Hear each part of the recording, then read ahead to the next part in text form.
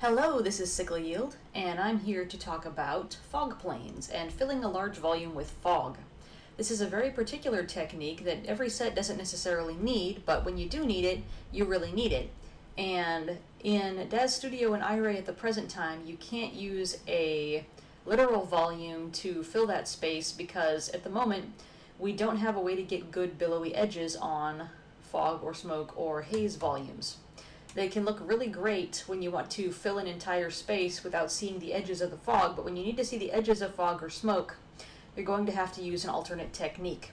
Here is one that I've used. It's very old and simple, but it still works. So, here in Daz Studio, I've loaded Genesis 3 Male and one of my all-time favorite sets, the Drowning Pool, and I've removed the water from it, and I've translated it over to where it's under him at the origin. I always work at the origin, even if that requires moving props, rather than moving figures to where the surfaces of the props are. This just saves a lot of time in the long run. I'm going to go to Blender here, and I've already created some of these, but I'll show you how I did it.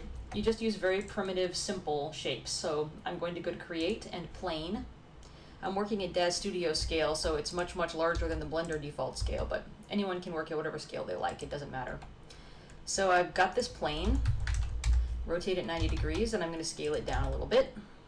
I'm also going to subdivide it, but I don't know if that's even really necessary, given that smoothing of this piece will not really make any difference in our scene. It's 100% going to act as a 2D sort of billboard for us. We're not even going to use any refraction or anything like that that would increase render time. So I'm going to duplicate that, use GY to move the duplicate forward, left click to fix it in place, then press A twice to select everything and Control N to redirect my normals outward. Now I'm going to give this a simple UV in the UV image editor down here. U project from view. There we go. That's the right shape. So then I'm going to translate that upward and move the second plane downward so that they're on the same template but are not together. And I will use UVs, export UV layout,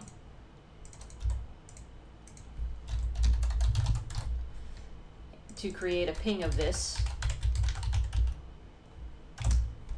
Okay, before I export the mesh itself. Then I will set origin to geometry to make it easier to move, and I will use File, Export, Wavefront OBJ, and SY Fog Plane 01. And I've got my operator preset for Daz Studio saved, and hopefully by this time so do you. You do that by selecting all of these things that I have checked here. Selection only, apply modifiers, include edges, write normals, include UVs, write materials, and polygroups. And keep vertex order, uncheck everything else. And you can hit the plus sign up here to create a new preset. So then hit Export OBJ, and you can import this into Daz Studio as a wavefront. File, Import. And I'll just navigate to where that is.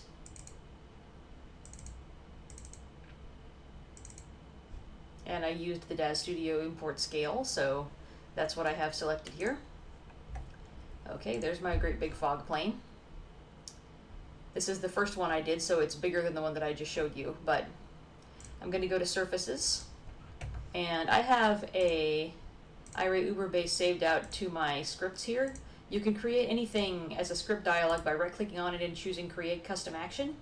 So I did that with a bunch of shader things and base Genesis 3 male and female, etc. So now that I have that and I have my exported template, I'm going to go to the GIMP, any other 2D editor that you happen to have or use, and I will open the template that I created. So now I have the template as part of an XCF file. I'll save. And then when I've saved, I've got a flooded black thing here and a layer above that. Now I'm going to paint above it with smoke brushes, and I'm going to paint black because that's easier for me to visualize, but it doesn't really matter what you do in that regard.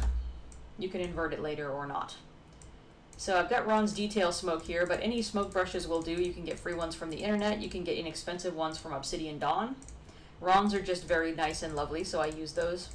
And then you also use the smudge tool so that then the brushes themselves are not identifiable and you're not ripping off any of Ron's work directly. That's Diviney from the Daz 3D store. And so eventually you get an image of smoke here that's entirely grayscale. And when you've got that, you can go colors, invert to make it white, put it on a black background. Now the white areas form more opaque areas and the black areas form more transparent areas. And I will export that as a JPEG. And I will go to my fog plane in Daz Studio and go to the cutout opacity. And I will go and load my fog plane texture that I've just created as the cutout opacity. Now I've got this layer of fog. Now this is a vertical layer, so it's more for being seen from the front or side. And you can save that to the library using File, Save As, Support Asset, Figure Prop Asset, as you probably already know. Alright, now the yelling cat has been pacified. Now we're back to Blender, and I've done the same technique by adding a circle instead of a plane, and I just duplicated it vertically instead of horizontally, created another simple UV map, and exported that as another OBJ. So this will be the one that we have for viewing from above.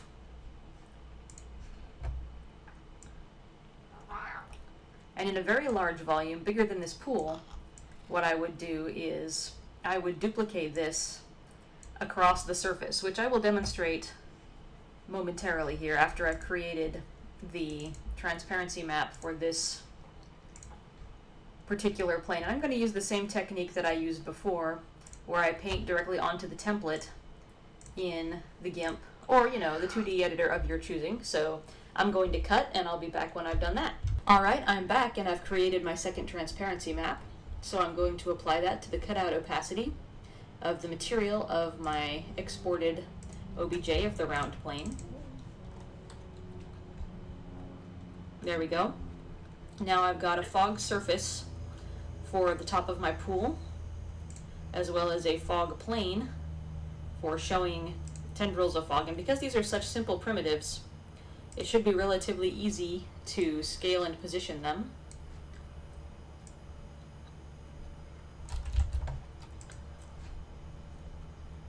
They don't impose a lot of demands on my scene in terms of geometry,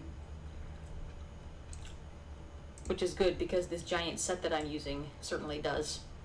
Now, the other technique that I wanted to discuss and explain was that now that I've got these two things in my scene, I can move them around and duplicate them to create a more randomized appearance. So I've scaled down my fog plane 03 there and moved it over to the side, and I'm going to go to Create and New Node Instances and 5. Node instances are other versions of this that are not that same thing, but are copies of it. And because Daz Studio doesn't exactly see these as real, they don't impose the same system load as if I loaded it from the library over and over again. So I can position these around in my pool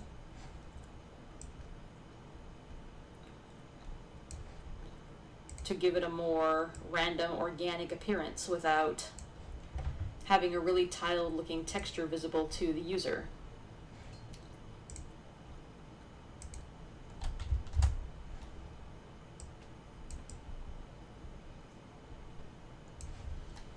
Having them be different scales also helps disrupt that uniform look, or even put them at slightly different heights from each other, just as patches of real fog will be at somewhat different heights.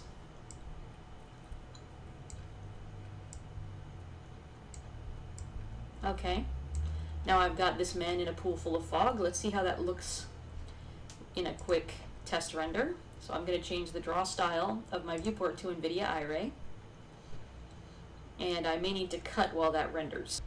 Okay, I went ahead and rendered to a new window, and here's what I got. You can see that that back plane actually kind of looks like it's billowed in among the jars from this angle, even though it's a straight vertical plane behind Genesis 3 male. And you can see my layered fog with those 5 instances and the original base in front.